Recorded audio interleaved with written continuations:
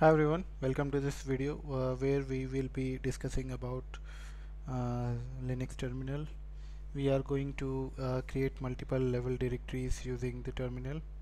Multiple level directories can be described as parent-child directories. Let me show you a basic illustration of it.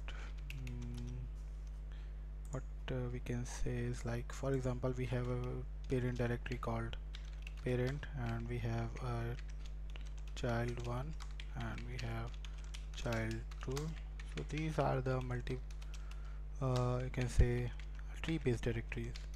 Now in case you want to create the same using if I say, suppose I want to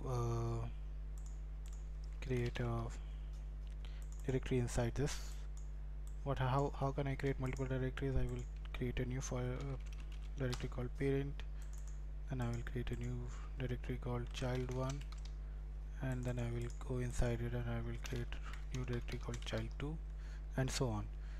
So let's see if we have a better way to do it using, I will just first remove all these directories. Okay, now what I will do, I will try to create maybe 5 or 6 level of directories using one command. So parent, child1, child2, child3, child4. So what I'm going to do is, let me add one more, create 6 level of directories starting from parent with one command, and it's done. If you go in parent, child1, child2, child3, child4, child5, so you can see we have created 6 level of directories just in one command. How this works, if you do if you do a man page of mkdir, you can check pmode is parents, no error if existing, make parent directories as needed. So in this case, if there is an existing directory, for example, if I run this command again,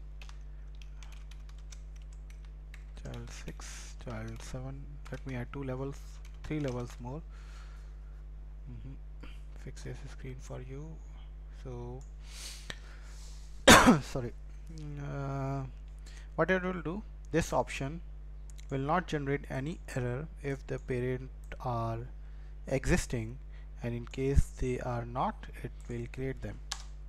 So it won't generate any error, but yes, it will create 2 more directories inside it.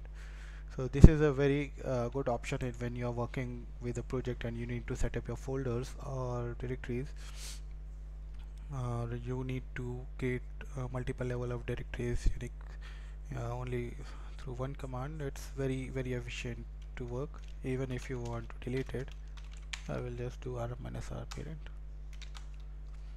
Thanks for watching this video. I hope you like it. In case you do, please like and subscribe. Have a great day.